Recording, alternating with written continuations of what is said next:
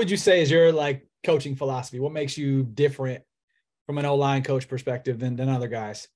That's a really good question, man. I think because I have a great way of getting to my guys, man. I try to put myself in their shoes as much as possible.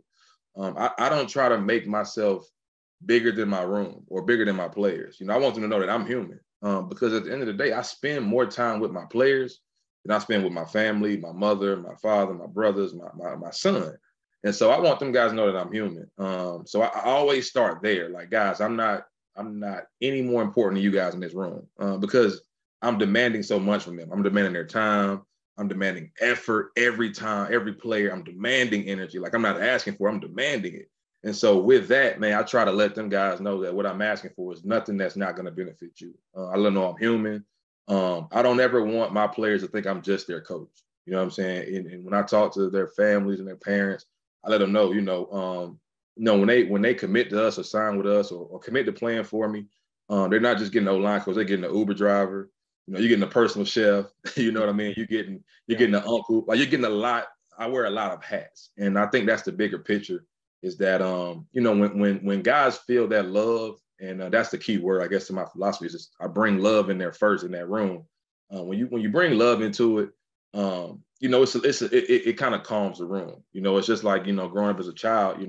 For those who have their mother and father, you don't always like your mother and father. You love them all the time.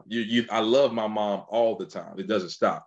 But do I like her all the time? No, I don't, because she demands things from me. She demands me to do my chores, to make sure I look the par, things like that. And so it's the same thing in my room. I want them to know, hey guys, I love you all the time. That will never stop.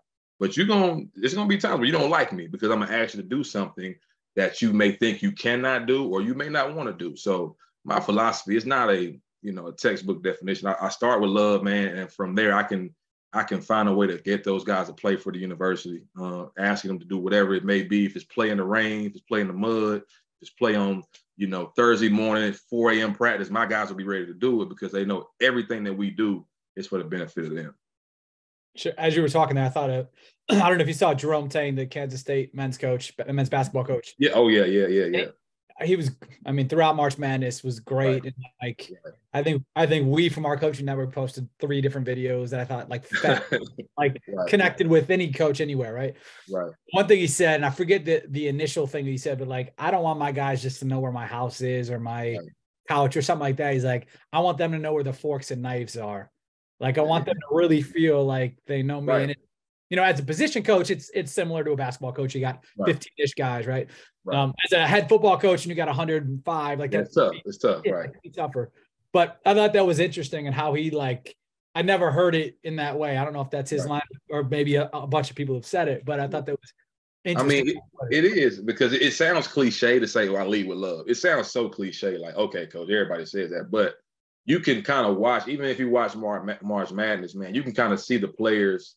In football, it's a little tough, but you can see it. But you can see who likes playing or who loves playing for their coach. Like, you can see it. You know what I mean? I'm a diehard Tar Heel fan, Carolina fan to the day I die.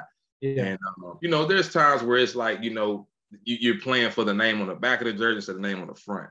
But there are other teams like the Final Four we got now is like, it's all over the place. But UConn and even women's basketball, South Carolina, like, those girls love playing for Don Staley. Like, you can see it. You can cut the volume down on the TV and just see that with their body language and how they're, just communicating with the finger point and stuff, that they love playing for Don Staley. So it sounds cliche, but I think if you lead with love, man, you will get what you're trying to accomplish as a group. It will become a lot smoother. Like I said, you can see it very well in basketball just because they're smiling, the body language of the players, even if they're losing.